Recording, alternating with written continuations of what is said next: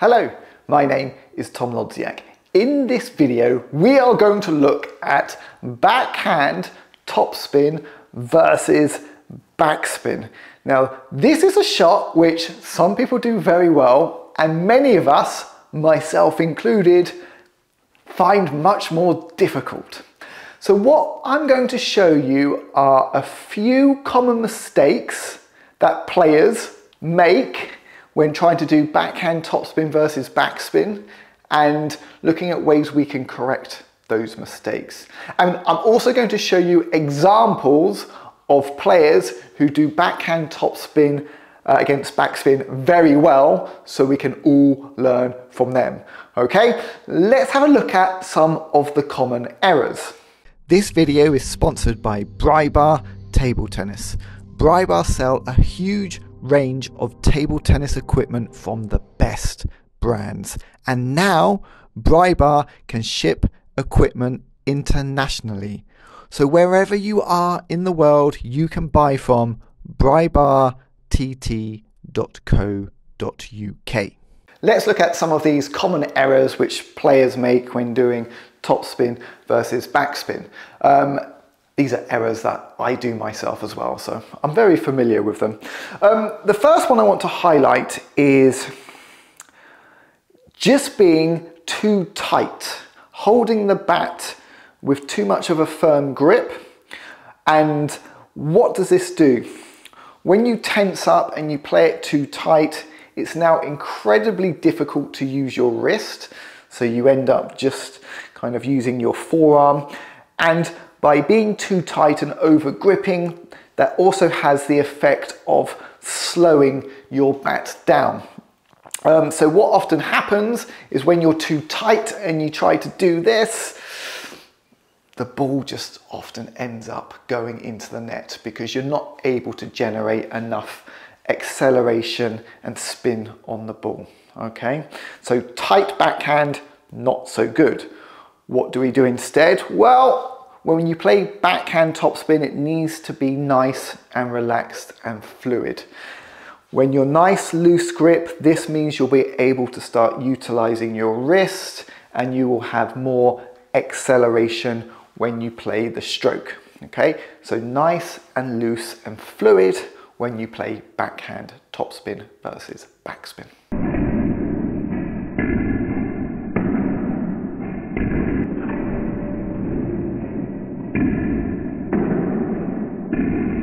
Another common error which some players make is hitting the ball too flat.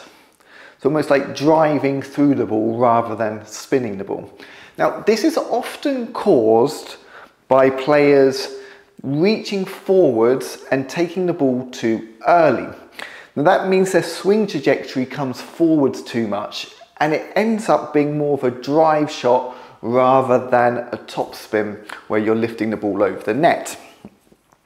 And what happens then is when players hit the ball too much, drive through it too much, it either goes into the net, or if it does go over the net, because there's not much spin on the shot, it will often go long off the end of the table. It won't dip back, get back down. So what do you do instead? Well, you wait. Wait for the ball just to pass the end of the table. Then it is much easier to get your spin up the back of the ball and then to send it over. Okay? When someone's pushing at you and the ball's slowing down, it's just so tempting to want to get in there, but wait. Wait for that ball just to come off the table, and then get your topspin in.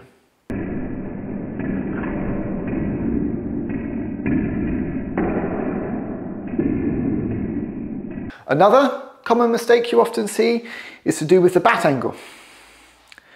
And some players will start tilting the bat angle this way to try and lift the ball up. So in effect, the ball's coming over with backspin and then just hitting upwards underneath the ball. Now, actually this will get the ball over the net, but there's not going to be any spin on your attack. All you're really doing is just lifting the ball up. And that gives your opponent the opportunity just to hit the ball back past you, okay? So whilst that might get the ball over the net, there's not really going to be any quality whatsoever. So when you're playing backhand topspin versus backspin, at a minimum, you're going to keep your bat angle straight, so therefore you can brush up the back of the ball, okay? And that's going to allow you to actually generate some decent topspin, which will make the ball dip and kick. Some players who can do backhand topspin very well, they might even just turn the bat angle a little bit more, and with lots of acceleration, will send that ball over the net, making it very challenging for their opponents, okay? So this, not so good, this, good, this, also good, okay? Bat angle.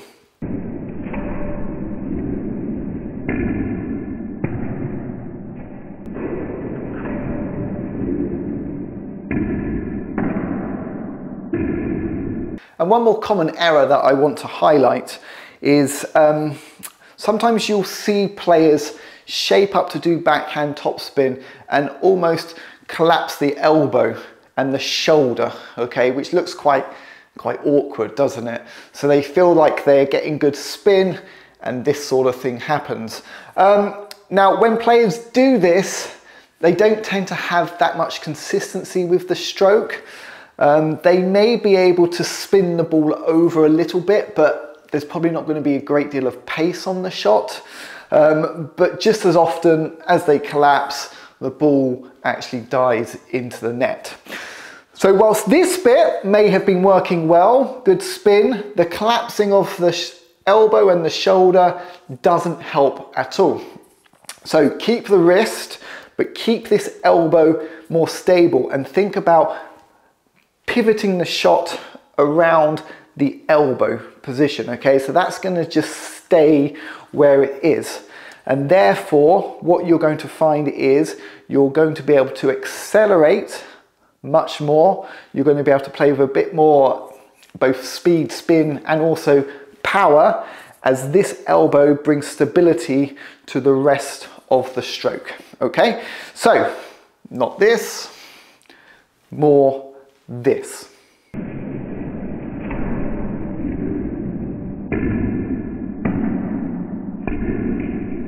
And let's look at some examples of players who do backhand topspin very well. I'll start off with Emma Harradine, who is a top female veterans player, and Emma has a lovely fluid backhand topspin motion. Really look at her wrist and how fluid that action is. She generates lots of topspin on this one. It's perhaps quite a consistent way of playing a backhand topspin against backspin. She gets a nice loop over the net, but very spinny and very reliable. Very nice technique. And here's another example, Coach Ferenc. Also plays backhand topspin very well.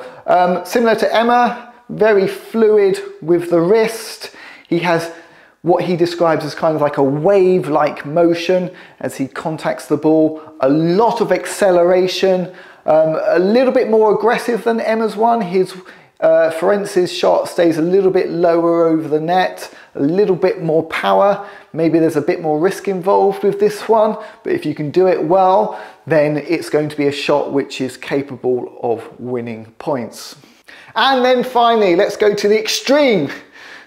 England international player Liam Pitchford, one of the best backhands in the world, Liam's technique it's incredible, okay? You see how much he turns his wrist back, kind of really turns his bat over and just absolutely accelerates through the ball.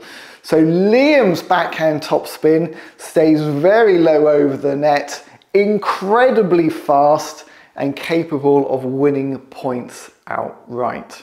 So there's three examples of players who all do backhand topspin versus backspin very well, but their technique is all slightly different.